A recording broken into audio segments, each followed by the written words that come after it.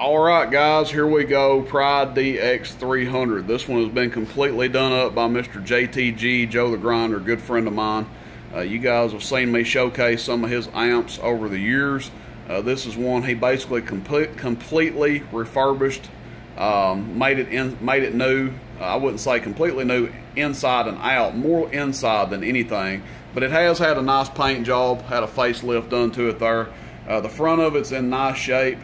Very, very nice amp, one that I would not mind keeping myself, but I am putting it up on the market for sale. It is available for sale. Now this is going to be a local pickup only item. I don't like shipping tube amps at all. It's not that I'm incapable of shipping them, but anything can happen in shipping, okay? You can pack these things the best of your ability, and somehow, some way, you can double box them, do whatever you want to them, and there's still a chance that they'll get damaged. So I will say, under one circumstance will I ship this, and that's if the customer wants to pay me with a postal money order up front, and you assume any damages that take place to the amp. Now I will put insurance on it. I will insure it, but that's gonna, you know, I'll help you if there's a claim. I'll help you with the insurance claim. But what I'm saying is, I don't want you to be stomping your feet and raising hell with me if this thing gets damaged in shipping, because I don't want to ship it. So that being said, I prefer local pickup, cash on pickup. That's how I prefer. But if you demand me to ship this thing, you want it so bad that you can't stand it, those are the circumstances in which I'll ship it. Okay, now that we got that out of the way, let's talk about the amp a little bit. What has been done to this thing? Why is this thing so special? Well, Grinder's been through it. The first thing I'll point out, band selector is no longer a band selector, it's a variable. Okay, so this thing is like the ultimate driver for you guys that use larger amps. Specifically something like a 3CX3000, this thing would be perfect for. 3CX6000 would drive it pretty good, but a 3000 it would be really nice for. Or if you want to run it into something lower, boom, you can dial it back a little bit. We'll demonstrate that later in the video. Maybe a turn off for some people that like to multi-band, but if you're just a straight up, you talk on one band and that's it, this is killer, having that variable added. Preamp does work. Obviously the light's on, but we'll listen to it here. That's the preamp on and off, so you can tell that it does work. It's got pre-marks on the front here for where to tune it. I have tuned it for peak output. If I tuned it for average, it would do a little bit more average, but I have tuned it for PEP. So when we watch it on the watt meter, just know that it is tuned for peak. You can tune them for average if you want to, but it is tuned for peak. Now, the internal wise, what's been done to this thing? It's had the Nomad upgrade boards done to it. If you know anything about the Pride DX-300, you know that's almost an absolute must if you're wanting to keep one of these. Now, if you're just buying one to flip it and you want to put it down the road, you know, sell it for $600, $700, $800, a lot of people don't go through the trouble to put the boards in it. But the first thing I tell people when they get one of these, put the Nomad upgrade boards in it, or you're going to have a failure. Maybe a year down the road, maybe 2 years down the road, but the Nomad upgrade boards are a must, and this one has it in there. What else has been done to it? It's got a 4CX400 tube in it. Been upgraded to a 4CX400 rather than the stock 250B that comes in them. They come with a 4CX250B, but this one has the 4CX400 in it, so you're going to see a little bit more output out of it. And these things are very drive specific, and what I mean is it runs a tetrode, which is a low drive tube, and they will blow if you overdrive them. Okay, they're tough as nails, tough as any tube out there, but if you overdrive them, they will give up the ghost on you. This one is set up for 9 to 10 watts average and about 35 to 40 watts PEP, with the main focus being on the average power that you put into it. Yes, PEP does matter, but the average power is going to overdrive it quicker than anything. So I'm telling you, 9 to 10 watts average. If you put 12 watts into this thing, it's probably going to give it up eventually. Maybe not right away, but it will not take being overdriven. Why that is, these tubes, the way they're set up, basically you have to pad down the input to them to make them run with the radios we like to use. Otherwise, 1 or 2 watts would give it max output. They're very low drive, so you basically have to custom you know, custom set it up to take the drive that you're wanting to put into it. Otherwise, 1 or 2 watts, you know, would max it out. I think that's about it to talk about. It's got a nice blower in it. I believe it had a new old stock blower installed. I'm not 100% on that, but it doesn't make hardly any noise. Just a little bit, barely. When you first turn it on, you can hear it. You can feel it forcing a little bit of air out the top there. Okay, so that's it. We've got it tuned out for peak. We'll show it on peak and average, and then I will demonstrate how the variable works. I had to put a 2500 watt slug in because it was pegging the 1000 out on PEP. So we're running a 2500 watt slug or element. Here's a close-up look at the front of it. Again, this one's super nice. Every time I get one of these, I'm like, what the hell, I need to keep one. And because I really do like them a lot. But I always end up selling them. So this one probably be no exception. I'm sure somebody will want to buy it off of me. And we'll end up moving her down the road. Okay, let's get into the output test here. So we've got our 2500 watt slug in there. We're going to be looking at the top scale. Let's go ahead and give it a key up here.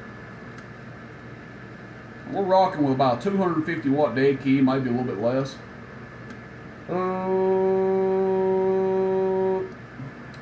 Almost 500 average, probably about 475, we'll call that. Again, we don't have it tuned out for average, we have it tuned out for peak. We've just turned the peak kit on. Top scale. Hello, audio, audio, audio, audio, audio, audio. About 1250 PEP. Audio check 1 2 3. The amp does run on 110. I don't think I mentioned that, but it runs on 110. And that reminds me, it has also had a super nice, brand new, long, heavy-duty power cord installed on it. So there's a look at the power cord. And you can see it's holding power, not falling back, not acting crazy, right at 1250 watts PEP. You could call that 1245 if you wanted to, but right there around 1250. Now what I'm going to do, I'm going to leave it on peak. And we're wide open right now. You guys can see where that little marker's at. So what I'm going to do is I'm going to dial it back to right here. And let's see if that makes a difference. We were at 1200, and look at that, we're at 750 now. Audio check 1 2 3. Audio check 1 2 3. Audio. Okay, so 1200 to 750 PEP. Let's just come on up here, and we'll go like 1 o'clock with it there. Audio check. We were at 750, and now we're at, what do you want to call that, 550. Audio check 1 2. Audio. Okay. Let's come back to 11 o'clock. Audio check 1 2. Audio check 1 2. Audio check 1 2. It actually looks like it came up a little bit. Must be the sweet spot for it. Audio. Now we'll turn it all the way off. Hello, audio check 1 2 3. So yeah, it's definitely got a sweet spot in it. So somewhere in between it starts picking back up again. Audio check 1 2. Audio check 1 2. Audio. So let's go 12 o'clock with it. See how it acts. Hello, audio, audio check 1 2 3. Audio, audio, audio. Check check check. Audio. So yeah, once you get so far back with it, looks like it jumps back up a little bit.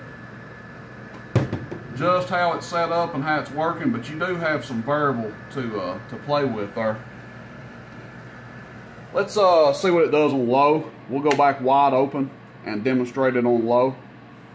So now we've got our variable wide open. This is average power on low. Hello, audio. Hello, audio. Oh, it knocked it way down. Like 100 watts average. And then PEP. Hello, audio check 1 2 3. Audio check 1 2 3. Audio check 1 2 3. About 275 PEP on low. So that makes a huge difference. If you can't get the variable set to where you want to, it's like, well, it doesn't cut back, you know. Looks like about 550 or so was the lowest it would cut back. You can flip this guy down on low and have it turned all the way up, and you've got 250, 275 watts PEP and 100 watts average. So if you were driving something like a 3CX 5000 that doesn't need a lot of drive, heck, you could even drive like a pair of 500Zs with it. cut down that low. Now this is kind of overkill for a driver, for a pair of 500Zs, but with it cutting down to 275 watts PEP and 100 watts average, I wouldn't hesitate at all to run it into a 2-tube 500Z box. So that's it, guys. You can call it a Super Pride, JTG Pride, whatever you want to. Probably one of the nicest ones I've had come through here. And if I was going to keep one to talk on, this would probably be it. Just because all the stuff that's been done to it and how it works. Yes, the band selector has been disabled to have this variable in it, and it basically works like a true variable until you get back in this area and it starts coming back up a little bit. But you get a good bit of variation. We had it cut from 1250 PEP down to around 550 PEP. Nice amp. Like I said, the key is don't overdrive these things and they will last forever. They don't take up a lot of space. I've had several of them. I think everybody that gets them and runs them appropriately will tell you that they're probably one of their favorite amps they've ever had. So that's it, guys. Pride DX-300. If you're interested in it, let me know. Shoot me a text, 423-299-3535. I will take some pictures of it and have it up on the website, roostercb.com. Again, I apologize to those that really want me to ship it. Like I said, I will ship it under those circumstances that I mentioned, but I would rather not. I would just rather you pick it up in person. Just had a nice gentleman yesterday come up all the way from Florida. He bought a single 3CX800 from me. It was nice to meet him. So I have people drive from all over to pick up stuff like this. So as crazy as you may think that will be, people will drive to get stuff that they want. And they understand that there's a risk in shipping. Most people do. So too nice to risk getting it damaged in shipping. That's it, guys. Pride DX-300. Audio. Check. Audio. Joe the Grinder built. Joe the Grinder rebuilt. Audio. Check. Audio. Everything works on it. Appreciate it, guys. Rooster in Tennessee. See you. Bye.